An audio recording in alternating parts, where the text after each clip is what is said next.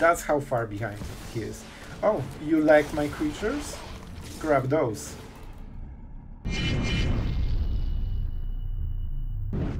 Hello everyone, it's Sloth here, and today we exhumed the deck from half a year ago, your fan favorite. I know you guys super enjoyed this one, and so did I.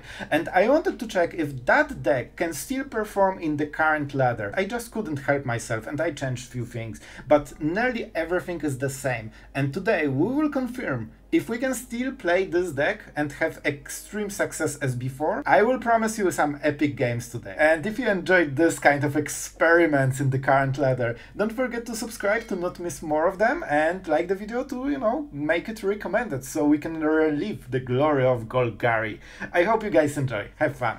Soldiers, have you seen this one before? Alright. Man, being on the draw sucks. But we'll try to make it work. Those can block nicely overall. Alright, you know what? I can respect some, you know, sideboarding. Yep, I need more Scrapgorgers. I still don't have enough. You know, funnily enough, they might be pretty good overall. Right? Because I can play 2 of them on the next turn, and that's a triple blocker.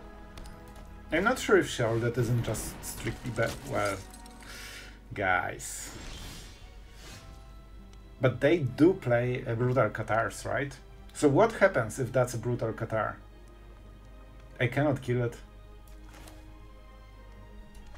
I think we need, you know, like the pure mana.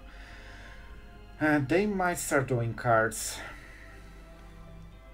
If they play Brutal Catar, then they will draw a card. Or no, they will attack with this. And then draw a card. Oh wow, that's so fun. Then we play Cruelty. We get rid of their creature. And we try to find something that wins the game. I'm not sure, man. Double Scrapgorger is too slow. I think we kinda have to go for this. Just based on the fact that, yep, you don't have 3 soldiers. When you read the card, it says that you need 3 of them to untap, to draw a card. Alright. They usually don't have too much instant speed removal. They sometimes play Get Lost. Please tap the white mana and 3 mana, just please. I don't want to see Brutal Catar. That's it. That's it. Oh my god, they actually should main phase it, I think.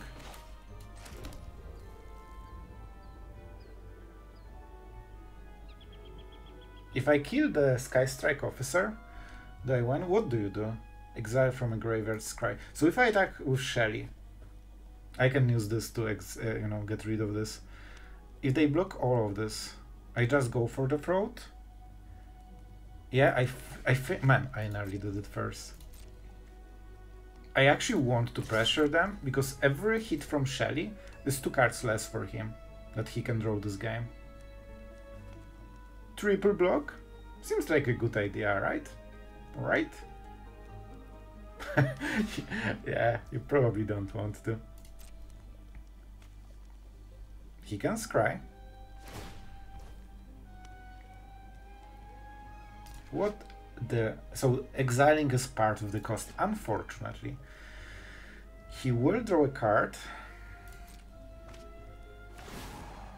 And I honestly think we keep it for Brutal Catar.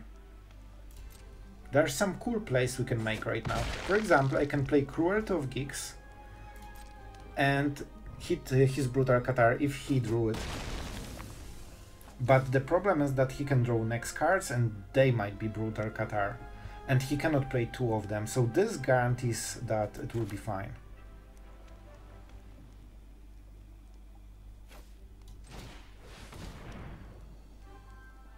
And this is legendary, like discounted by legendary. Right, you know what?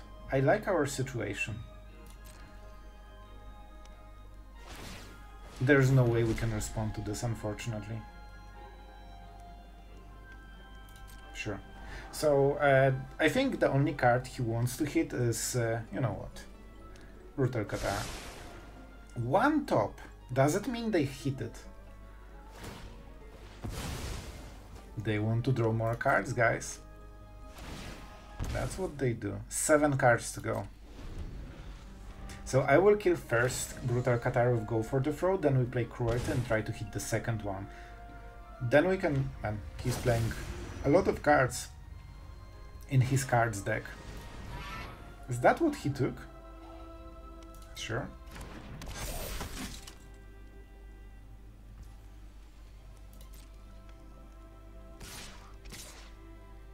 That's fine.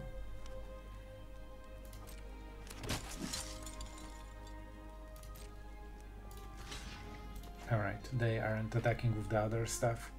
Sure, 6 damage acquired. So they think they can race us. That's interesting. I don't think they can. So, I think we kill this right now. We can wait until they tap it. But then the effect is on stack, right? So let's do it now. It also gives us targets. They cannot respond to this with Demolition Field. And we can start stacking our Scrapgorgers a little bit. Not the biggest deal, but might be useful. Do you want to draw cards in response? Yeah, exactly.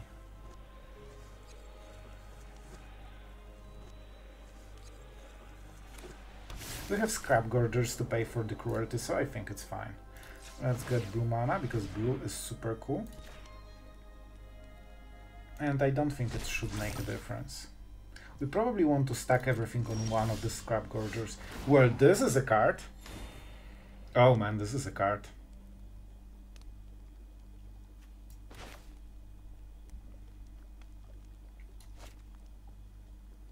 I actually don't want to attack with Sheoldred, right? I think we have to be a bit defensive right now, because he can triple block, and I mean, I could go for the Throat, but then he plays Brutal Catar, and I actually will lose them. So I think it's a little bit better this way. I mean, 6 cards, that's it. He can go double Brutal Catar, so that will be a little bit of a problem.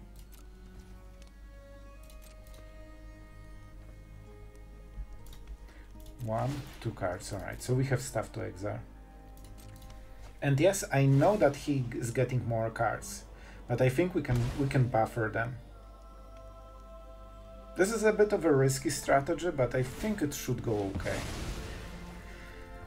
Do I want more mana? Not really, not really. But let's still take it.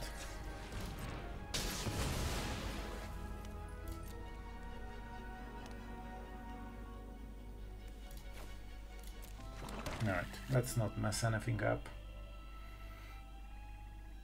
If I had double go for the Throat, I would just kill this with one of them. Or maybe the Veteran, right? Because we could exile it instant. Yeah, Veteran would be the target. And this is 5 mana, and it can be used as an instant, so we also won't be able to respond to this. However, we have 4 blockers and 14 life and a removal, so it will be very, very hard for our opponent to attack. If he attacks with the Officer, man, this feels such a retro matchup right now, but I'm actually having fun. Alright, oh man. Oh, they're trying to get Brutal Catar. And we can start attacking with Glissa as well, right? Counters don't matter. Enchantment, they don't have one. We just draw the card. It's still okay. And 3 damage. And don't forget we can attack with one of the Scrapgorgers for on the next turn. Oh, this is an interesting one. Yep, they make more. Alright. Man, this will be close. And let's get the red mana, because reasons. I mean, I think I can activate the second one as well.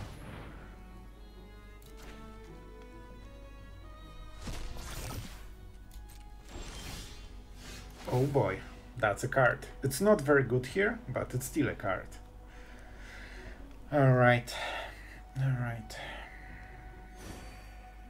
They don't have great blocks, right? So what is the play?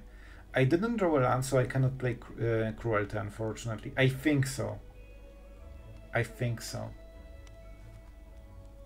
I think we just attack with Glissa and maybe Scrapgorger. They can bounce something and get the card. And then play those two, right? I think it's okay. I think it's okay. Cruelty is super tempting, but we won't go for it. This might be their chance to attack us, right?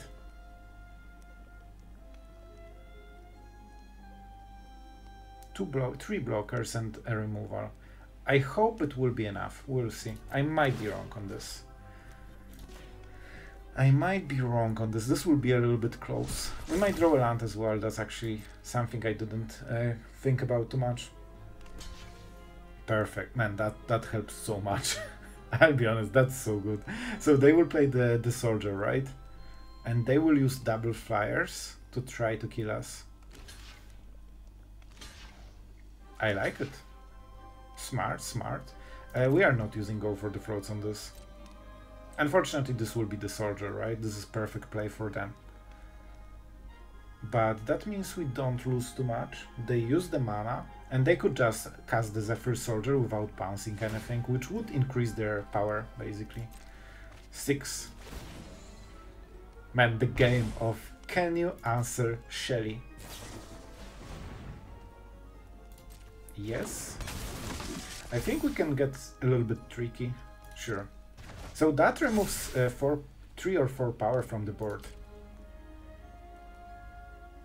And that trades 1 for 1, that's still okay. Man, this is an interesting game so far.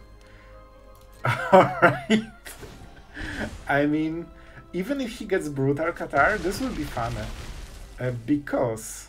Oh man, I nearly missed it. I nearly missed it. I will tell you, man, this is such an interesting game. So first, we can play Rex on the next turn, so our power is insanely higher. Second, if he plays Brutal Qatar, we can just wait until the end step. So even if he draws 3 of those, they can only play 1 and target Sheoldred once. And that means whenever they draw a card, I just kill it, and Sheoldred is back on board.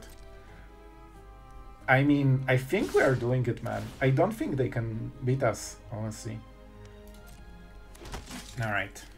So 7 damage. Guaranteed. Alright, definitely let's go like what?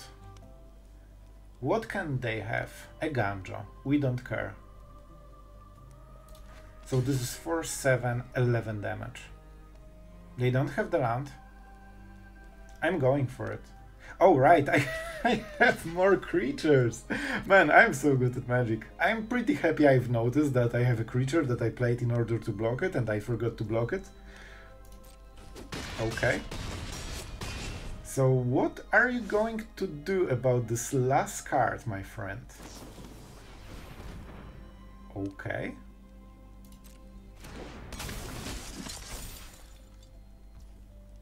Okay.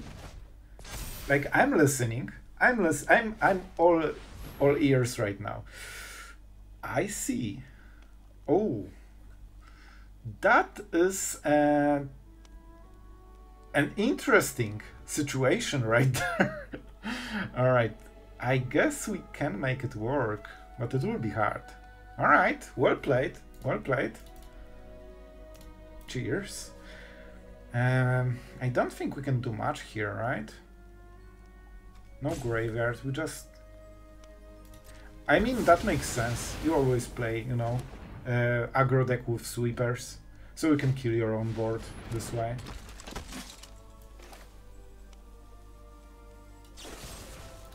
I think we prevent the earlier problems with this, but we are at the mercy of Shuffler and we didn't get the card. So I needed land and Cruelty, and then we would work from there. But here I think we're out. I mean, that's true. I didn't play around sweepers in aggro deck, I guess. I'll tell you, man. So what can we get? We don't have Terra. Oh, listen. Listen, listen, listen. Is it still okay? Man, I'm not sure. But I can see it working. No. Yes. She's back for the final 2 damage. And let's see if he plays instant speed removal, because Brutal Qatar Won't do it. Okay. Yes, you can. I'm listening. Man, I cannot believe she's still here. Can you draw a card, please? he doesn't want to draw the card. Oh my god, I cannot believe we won this. Man, Sheoldred against soldiers, and Sheoldred still wins. We play the Scrapgorger into potentially Sheoldred on the next turn, which is pretty wild, man. Or Invasion of Zendikar. I'm not sure which one. I'm honestly not sure. They don't have the binding, right? It's not yet here. I honestly think we go for Invasion. Just because it gives us so much more room and there's no good targets to remove stuff. So we go like this, right? Maybe we go double forest. Now let's go balance mana, because we have so many black cards, so even though we can go for the forests, like our hand doesn't really support it, right? Oh, alright. That's interesting. We could flip it if we want. We can also hit a Traxa. However, they cannot play a Hearn yet. Not yet. So, next turn. Either Leyline Binding into Invasion of Zendikar. We could flip it instantly, getting us extra mana. And then what? Then we don't really do anything.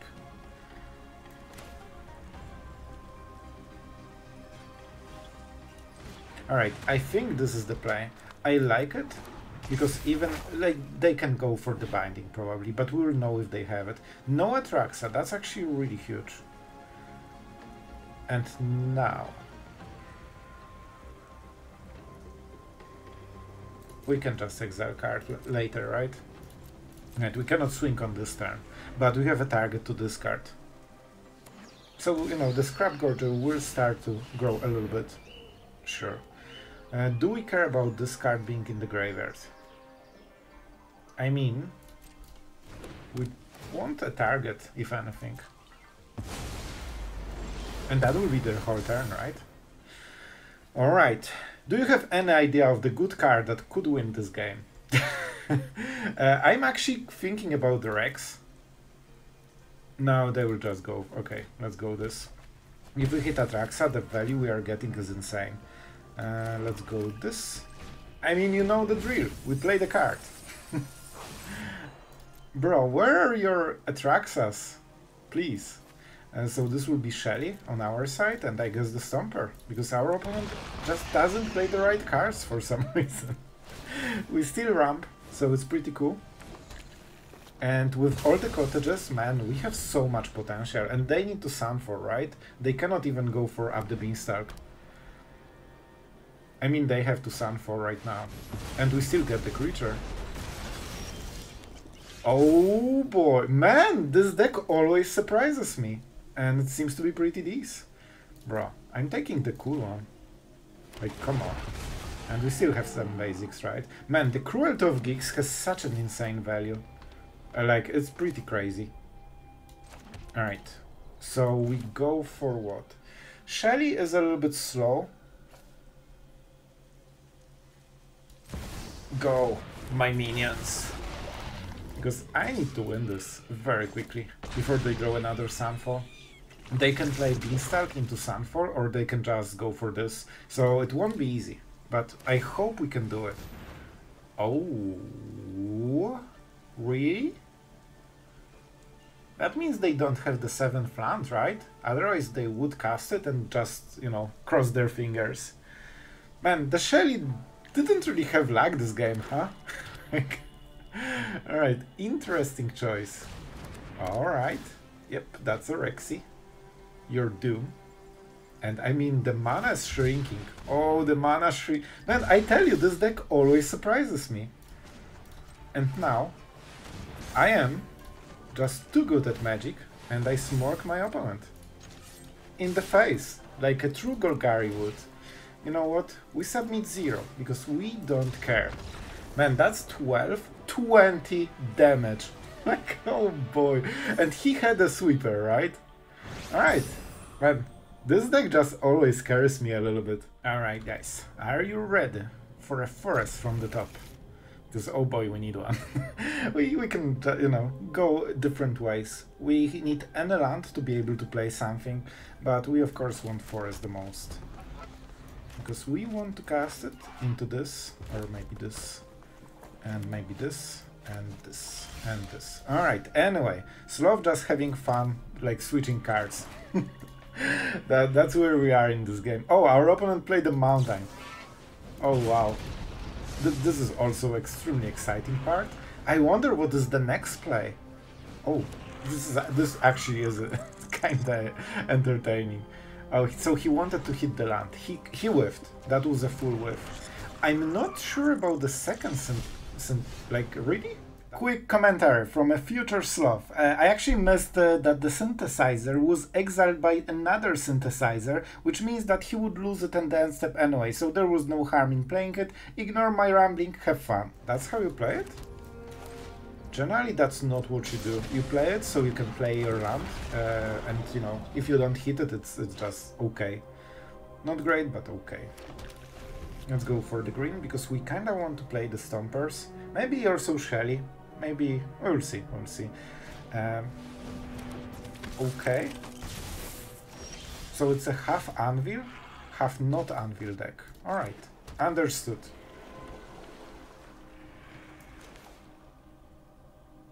So if I play Aclazotz, do they lose? I mean... Okay, this is such a great value. Like, I'm sorry, I have to go for the value, man. Like, it's just too good. Like, this is just the dream of Sheoldred. Man, I was so excited for this card always. And the art is just so cool. Yep, you can play another... I don't think they really understand how to play this deck. And the build is super wonky. Like, you want to hit lands with those, so you get the value. Oh, that's cool. So, I mean, we play Aclazotz. And we win game, right? That's the plan. I just don't see them too much in this game. The second synthesizer, I think that was fully whiffed. Even if they hit the land, they just had no way to play it. And Feldon?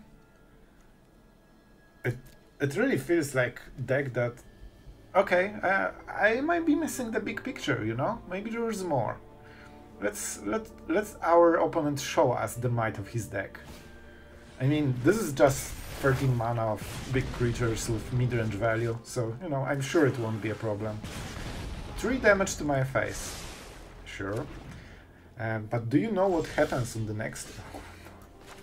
It's not getting easier for him. And we play this. Because then we get some nice mana. And that means the Stomper can keep attacking, this can keep discarding, and this can keep block. Oh, I have Vigilance. Sure. I mean, let's go for two-turn lethal. Well, at least he can show us the card. Well, he just needs 5 of them, and he will sweep the board once during this game. Alright. So, we have 1 blocker, 16 life, and 12 damage into... Man, this deck always surprises me, I'll tell you, man. I never believe in it, and I always start to believe at the end. Sure, you can have my cool creature for a single turn. Sure, I will block it. I mean, isn't it funny that even with stealing the creature for 3 mana, he still loses on board? That's how far behind he is. Oh, you like my creatures? Grab those. Oh, and that's the last card. Oh, a Lightning Strike. That's so... Man, this is a true Golgari powerhouse, right? This guy just with 1/1s, we are with 20/20 in stats. Alright guys, I kinda like this one, but it's also a little bit scary. We play with Swan because when we play this, they know it's Golgari. When we play this, it looks like mono black. And honestly, I hope we can play the Stomper, man. Like, we really need those lands. I'm a little bit scared. And the Mire is kinda known for killing creatures, you know? Definitely, before they can counter it. And let's just get this forest going. Because we need this sweet value for 2 for 1. Alright. Maybe. Celeste or Hertz. That's a nice draw.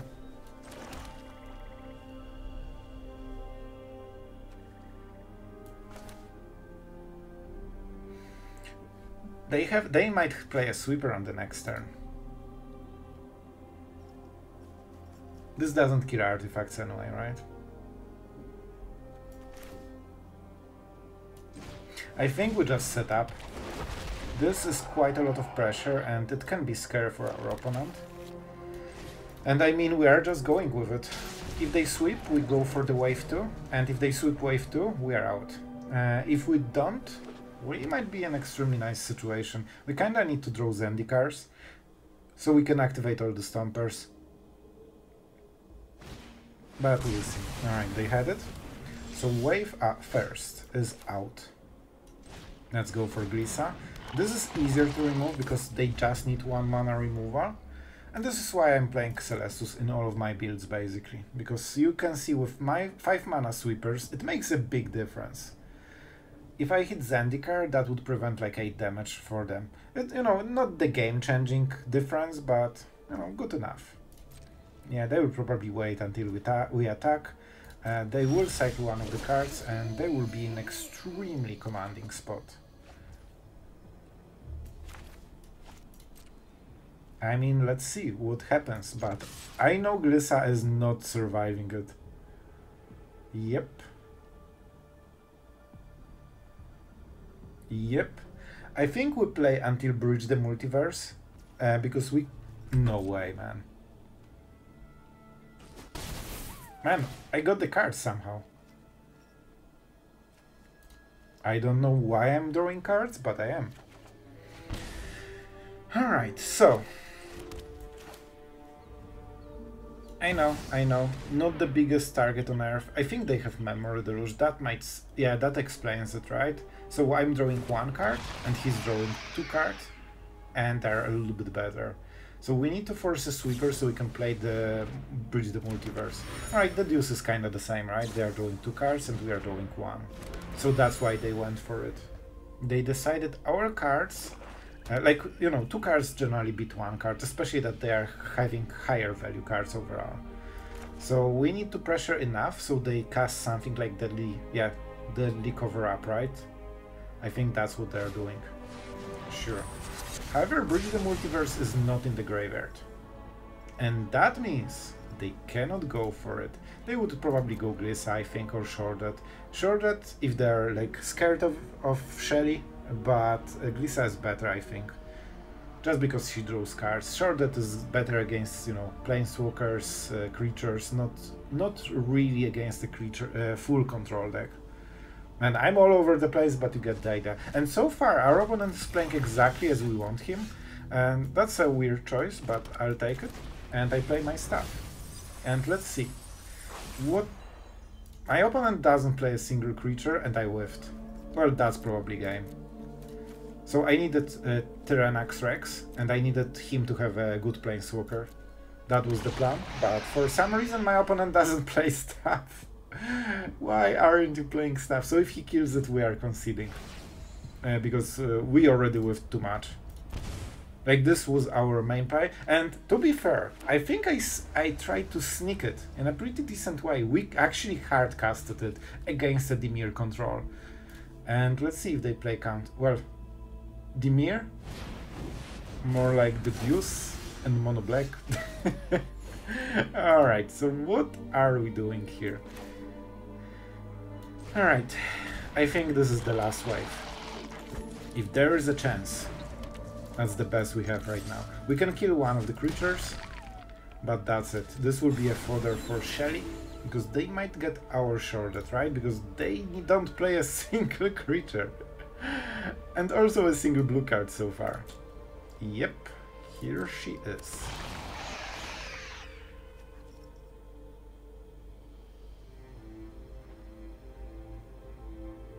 Up to 1 target creature, so it's good for them. Sorcery, 8 or more cards. So we kinda have to go right now, because now they cannot activate it. It's sorcery speed, so they cannot. No, you need to lose it. All right. And this is why Scrapgorger was a thing. I guess we could use the Scrapgorger to just target Virtue of Persistence target, but I really don't expect us to win. If Glissa misses and she dies, like, you know, it's kinda it. But they played double sweeper already, double Deadly Cover-Up. So there is a fair chance they don't have the third one. They have white mana for Path of Peril. They also have Restless Reef. So Glissa generally shouldn't go through. Yep. He's you know. Yeah, I don't think we win. Like we lost when Breach didn't hit any targets. Like we played Breach and we basically got 7 mana Sheoldred. So that's not exactly what we want. And as you can see, he plays Planeswalkers.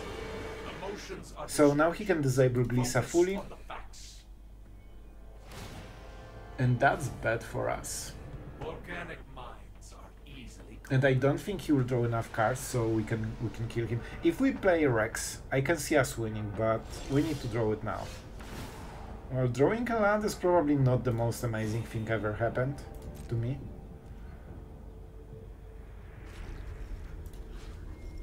Alright. You don't really deals combat damage. Yeah, like there's no point. Alright, so our opponent theoretic. Oh, he doesn't have enough mana. Okay, I got scared that those are treasure tokens or something. So our opponent has 3 cards to go. He has Field of Ruin, unfortunately, so the cottage will be disabled, but it will prevent at least Memorador, a Dance Step or something, or getting Cruise. He can only get 1 if he wants to use Field of Ruin, and he needs to do it first. So he kinda... Okay. That's not the worst. At least that... Oh, man. Theoretically... I don't think I played the spell, so Celestus will give them extra draw. Yes.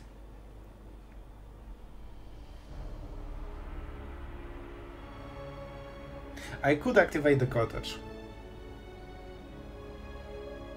This way we go around Field of Ruin, but I think I want to tax him anyway, and Glissa doesn't do anything, right? It's just about Sheoldred. And if he goes another Edict, then we activate the cottage. We can do it only once, so that might be, you know... Alright. But it's a non-token. It's a non-token. You know, we are just scrapping the bottom of the barrel, but this is the best play we can make after whiffing on the Breach fully.